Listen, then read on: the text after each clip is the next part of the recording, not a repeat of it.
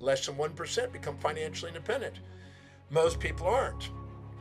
Most people are basically indebted, and they have a decrescendo as they get older in life.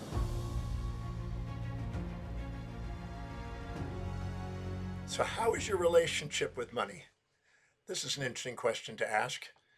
Many people struggle in this area. I just saw something on, I believe, an Instagram post, or maybe it was on some sort of a thing I'd read, that shows that about $6,500 on credit card debt is the average in America, that people keep rolling in their credit card and keep getting in debt further. And I look at that, and they say that about 10% of your gross income per year is typically the amount you keep on debt on credit cards. Credit cards are designed for banks to make money, not you. Credit cards are for you to have immediate gratification, to spend money on things that 30 days later or so you pay. And by the way, anytime you separate pleasure from pain, you activate the amygdala. The amygdala is the subcortical area of the brain, which is more of an addictive area. And so if the bank makes you pay later and buy things now, they're increasing the probability of you making an addictive behavior out of consumerism, which helps maybe the economy for people who are smarter with money. They buy the stocks in these companies, but not for the person that keeps spending money. It used to be when I grew up that you put things away on layaway. You paid for it in advance, and once it is, you deferred the gratification. You finally got what you wanted after it's all paid off. But we've reversed it. Now we get what we want, and then we pay afterwards. And we get the pleasure, immediate gratification, then we get the pain later. And we separate them, and so we don't really get the idea that the pain is happening at the time we're buying. We don't get that feeling. In fact, if we had to pay for cash, we would think twice about impulse buying. We would go in there with more foresight and think about what we're buying instead of just impulse buy. So how's your relationship with money? That's a good question. Is it something that you have an intention of having you work for it, or you having it work for you? So you might want to take a note here too. But money can be seen two different ways. You can actually be a master of money and manage it wisely and have it work for you, or you can be a mass conscious individual like most people with the statistics that are in debt, and become a slave to money and have you work for it. You decide. People that work for other people usually pay the most taxes and get the most debt. People that work for their own companies usually have a little less taxes and have a little less debt. And people that invest and buy long term and invest their money into something that's an asset pay the least amount of taxes and have the least amount of debt. And they become masters of the money instead of having to be a slave to the money. So how's your relationship with it? Well, that boils down to your relationship with your values. So you heard me talk about values almost every time I do a presentation because it underlies all human behavior.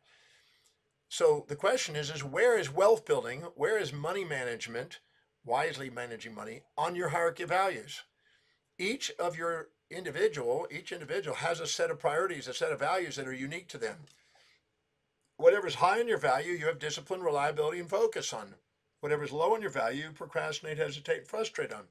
Whatever's high in your values raises your self-worth when you act on it, and whatever's lower lowers your self-worth when you do. When you're more inspired by something spontaneously, you become more efficient, and when you're doing something low in priorities, you become less efficient. And one is self-worth and self-appreciative, and the other one is self-depreciative. And the way you manage money is a reflection of that. If you devalue yourself, you'll typically pay yourself last. If you value yourself, you'll typically pay yourself first. People that value themselves and value money simultaneously are people that want to buy things that go up in value, assets that go up in value and appreciate with value. They buy things that gain interest and compounding and capital gains and grows in value. So they become less and less having to work and more having it work for them. People that devalue money and devalue themselves usually spend it on immediate gratification to compensate for their unfulfillment. And they go buy things and they fill their home with stuff. When you stop and think about it, probably a quarter of your home is storage. So you pay a $500,000 for a home or something, or maybe 300,000 or 400,000, depending on what country you're in. Some countries it's $1 million average household, $1 million to get a house. In some place like in America, it'd be 200,000 to 300,000, 400,000, maybe $500,000 in New York and L.A. But A quarter of what you buy in a house goes to storage. It goes to store a house, a car. It goes to store clothes and stuff that sits in a pantry that just fills up and sits there and depreciates in value. And so you're paying, if you pay $500,000, $125,000 is paying for stuff being stored that's going down in value. And you stop and think about that. That's not the brightest use of money. You might want immediate gratification that way, but you're not going to get ahead financially that way. You're going to get probably in debt. So I basically ask you, where is wealth building on your hierarchy of values? If it's, and I've done thousands of people in value determinations, and I have to say that very small percentage actually have it in the top 4 values of their life. In my observation, people that do not have a value on wealth building won't. They'll end up in debt most of their life. Statistically, that's the case. I remember in 2000, I did a little research project on what the average person in America was doing, and it's not that much different in some countries, at least developing countries.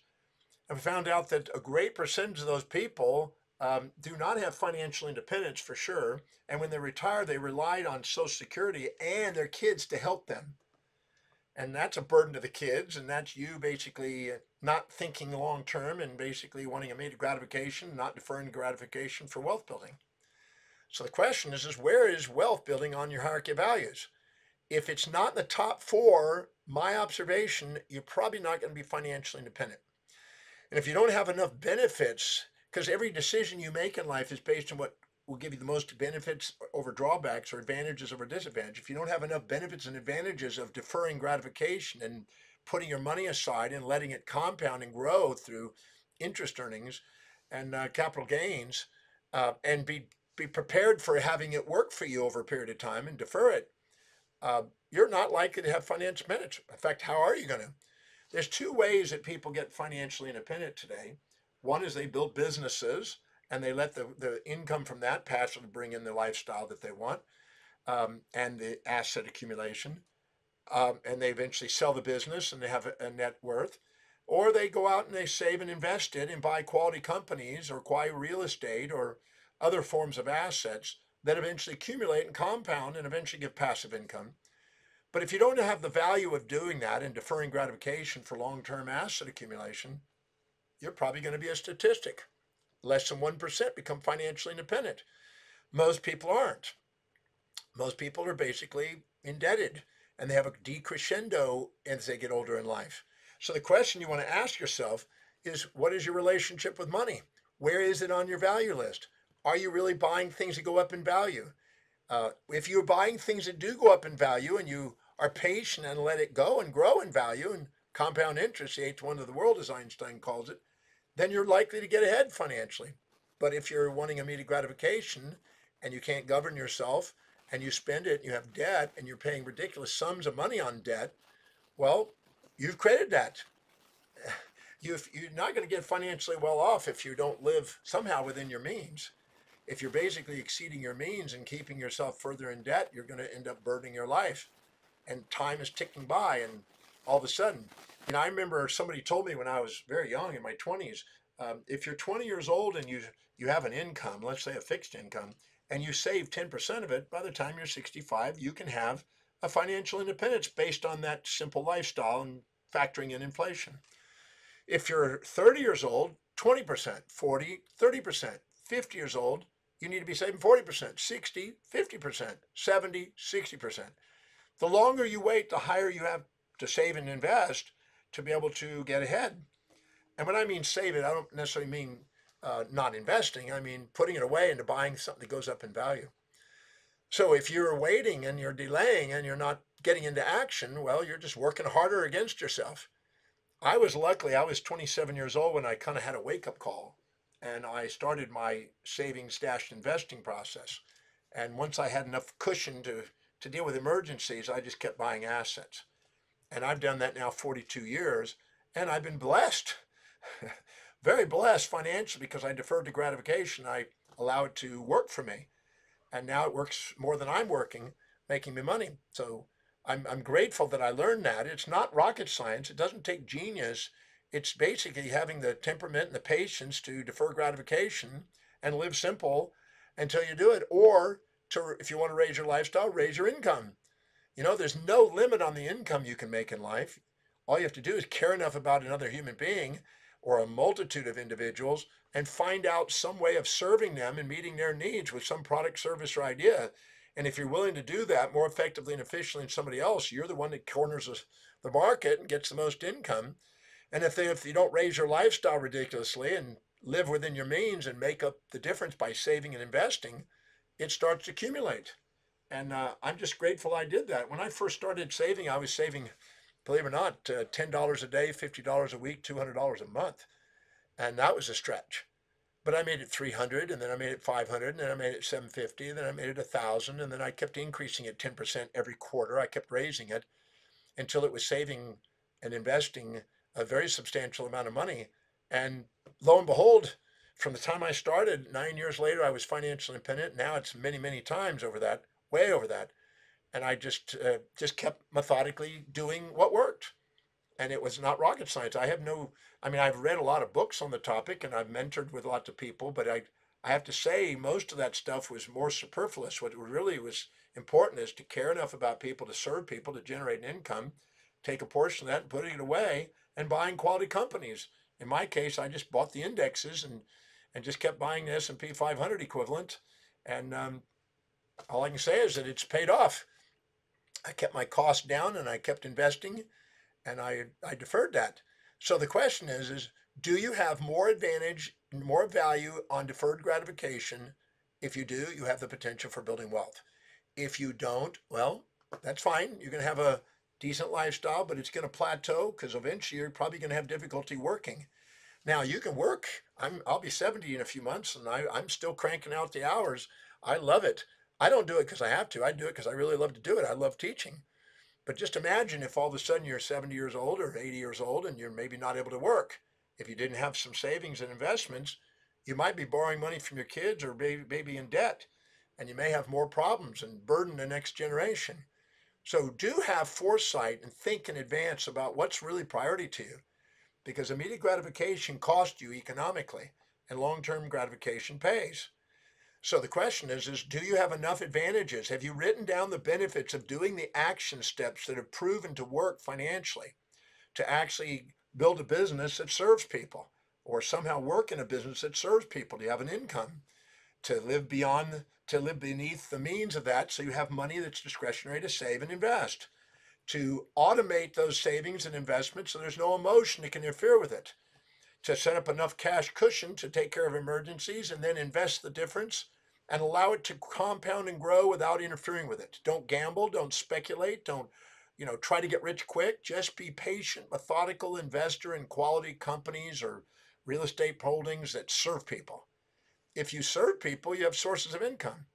If you do that, magic stuff starts happening. Money works for you. Compound interest starts accumulating money for you. It's amazing. Compound interest is the eighth wonder of the world, as Einstein said, and it's amazing what it does, particularly in four decades into it. Like I'm going on my fifth decade of doing it. It really takes off by then. But you got to be patient. And if you're not patient, well, you better be working and diligently building a massive company. If you build a massive company, that's the most efficient way. But investing that's what most people do. You pay the most taxes when you work for others. You may pay the less taxes when you work for yourself. You pay the least taxes when you invest, as I said. So the question is, the sooner you get into investments, the less taxes you're going to be paying. Now, I'm not against paying taxes. I pay them every quarter, and I pay them every week into an account that eventually pays to the government every quarter. I have no problem paying some taxes, but not unnecessary taxes. And you're going to pay unnecessary taxes if you keep working and living with immediate gratification. You pay the least taxes if you start putting it away and let it compound and then let it buy quality companies and hold them and let them just grow and defer the gratification, defer the compounding with it, defer the taxes on it, and boom, you start moving ahead. And it's a very rewarding feeling to have your money working for you and moving ahead than it is to be burdened and in debt all your life. And that's where most people are. So do you have a higher value on the outcome of wealth building than you do on the immediate gratifying consumables that fill up a house that you're paying even more taxes and more debt on? It's crazy. I mean, I'm amazed at how many people spend money on things they don't need to impress people that don't care, and to have things that aren't really meaningful, that are temporary, transient highs. Um, I always say when you're doing something that's really meaningful and inspiring, that's fulfilling, you fill your life that way. If not, you'll probably go and be a consumer trying to fulfill your life through food and drink and alcohol and addictive behaviors and consumerism, and you'll fill up a house full of crap. I mean, I know people that at one time had a garage, they could put the garage in. Now it's filled with stuff. They can't even put the car in there. See, the banks love you getting in debt. They love the fractional reserves. And now in America, fractional reserves have been thrown out. Now there's a zero system. They have no accountability to keep cash on reserve. In the process of doing that, they can just lend out indiscriminately, which is no governance. And this is crazy, but that's what's happening. And so if you're not investing and putting money into things that are going up in value, well, you're even more vulnerable because the bank you have may not even be stable. And then you may find out the money you think you have in there is not even real. You find out that that happened in 2008 for a lot of people. So if you go by the bank's thinking, they're going to make sure you get a house that's going to get you in debt, a mortgage, pay 30 years, 25 years. You're going to have a car repeatedly doing it to keep you in debt, a credit card that's going to keep you in debt. You're going to live in probably a suburb that you have to drive, where you have to have a car and you have to have a house, and there'll be near a mall that you keep using that credit card on, and they keep cleaning up and making money off your immediate gratifications. So if you have a value on wealth building, you're going to want to defer the gratification and buy assets. Ask yourself, because there's a basic rule: if you don't put your money into assets, it ends up in liabilities. If you don't fill your day with high priority actions that inspire you, it fills up with low priority distractions that don't. And when you're unfulfilled, consumerism is a byproduct of that, because you're going to go fill your thing with stuff that gives you a temporary high instead of a long-term return. And as the great Greek philosopher many years ago, Anaxagoras and some of the other ones basically said, the people that want the immediate gratification, that pleasure is insignificant compared to the pleasure of having mastered your life and having mastered it. There's 7 areas of life you can empower. You can empower your business, you can empower your finance, you can empower your intellect, you can empower relationships, you can empower your social life, your physical health and well-being, and your spiritual quest. Well, money is one of them. You might as well master money. So that's one of the reasons in the Breakthrough Experience program, which my signature program that I teach pretty well every week or two, I teach people about self-worth, and I talk about living by priority. Every time you live by highest priorities and you have a value on wealth building, your self-worth goes up. Your feeling of worthiness to hold on to money goes up. When you feel down, you go into altruism and you sacrifice and give away your money by purchasing things. When you value yourself, you don't want to just give it away. You want to make sure that you put it into something that's meaningful. You learn to have sustainable, fair exchange with people and serve people and make sure that you're thinking of not only yourself, but your family, your community. You're thinking what philanthropically. People that do things that are money with meaning are philanthropic. People that have money without meaning tend to be debaucherous, and they tend to squander their money away. That's why you go from rags to riches to rags again, because people that had a drive to do something, to go out and build their wealth and had a value on it, they became wealthy. The people that took it for granted and didn't have a drive, they end up debaucherously wiping it out like the Vanderbilts did. So that's why I say it's having a cause greater than yourself helps build wealth. So there's 6 things that I found common to wealthy people. One is they cared enough about humanity to build a business that served ever greater numbers of people. And 2, they end up having mastered the efficiency of that business, where they mastered the management of it, where it was effective and efficient at making profits. Then the 3rd thing is they took profits and they saved an ever progressive portion of it and kept putting it away and making sure they had stability. And then they invested. Number 4 was investing in ever greater degrees of leverage and keep buying assets.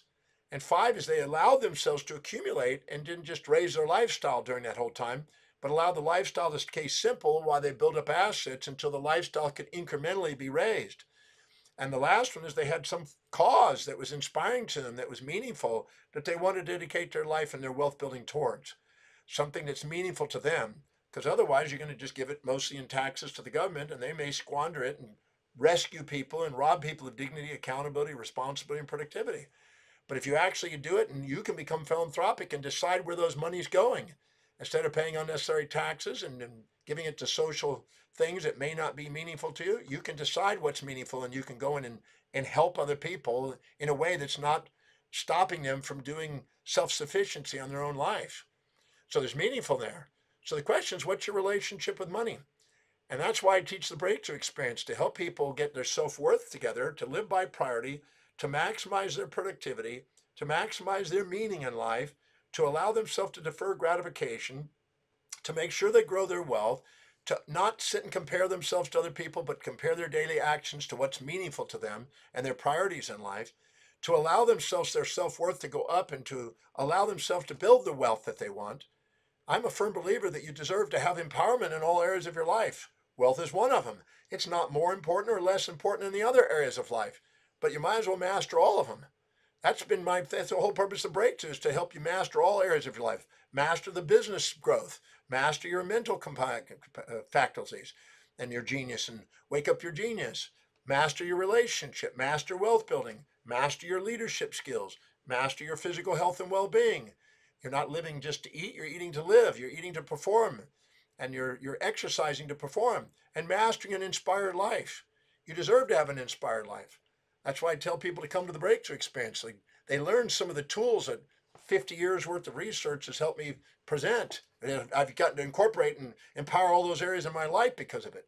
So passing it on to you is what I love doing, and particularly the economic one, because my experience is people that do master that, and I mean really master it, not just accumulate it and then debaucherize with it, but to actually accumulate it and do something really meaningful for humanity. Those individuals I watch having amazing tears of gratitude and fulfillment in life. So that's why I'm doing this little presentation right now, because to ask you, what's your relationship with money? Do you have a value on wealth building, or do you not? Do you want it to work for you, or do you want to work for it? Do you want to be a slave or a master? Where do you want to play in the game of finances? If you really have a value on it, you'll be studying it, learning about it. And when you do, you'll be prioritizing what you're reading, making sure it's a real asset development, not just immediate gratifying gambling and casinos and quick get rich schemes that many people like to sell to get dopamine highs and buy. I'm talking about really learning about the key of mastering money. Mastering money is really about mastering your life. Because if you have sustainable fair exchange, and you're not exaggerating yourself or minimizing yourself relative to people, and you have really caring relationships that are long-term, you're on your way to building wealth. So it's a mastery of life. That's why in the Breakthrough Experience, I'm trying to help people get empowered in all areas, because they all overlap and help each other. And why not have financial independence? Why not have an extraordinary life? Why not have a deeply meaningful something that's a cause that you dedicate your energies to? That's what I'm focused on. So I just want to take a moment to talk about transforming your relationship with money. Because if you have a priority, if you stack up the benefits and the advantages and keep stacking up with those 6 things I just outlined, and they have more advantages to defer the gratification than disadvantages, and more benefits of doing the action steps that proven to work, then you're on your way. And you'll basically be a master of money instead of its slave. So that was my message today on you're looking at your relationship with money, and just know that it's your life. You're not right or wrong, whatever way you do it. You're not, unethical if you decide to make your kids depend on you. But I personally don't know of anybody who can honestly say that's what their dream is. Most people would like to get masterful in their life and master all areas of their life. So if you'd like to do that, come and join me at the Breakthrough Experience. Keep listening to some of these podcasts. If you know somebody that really can benefit from these presentations I do, please pass the torch to them. Let them know about it. Subscribe to our channel and our work here, and help us get the message out. Because I assure you that if we help other people get what they want to get in life, we get what we want to get in life. And that's why I do this every single week, because I know I get letters in every single week, almost every single day, and people that have taken this and it spurred an idea in their life. That's our objective here. So please pass the torch, come to the Breakthrough Experience, and let me give whatever I've been researching for 50-something years to help you pass the torch to you, so you can go do something extraordinary with your life.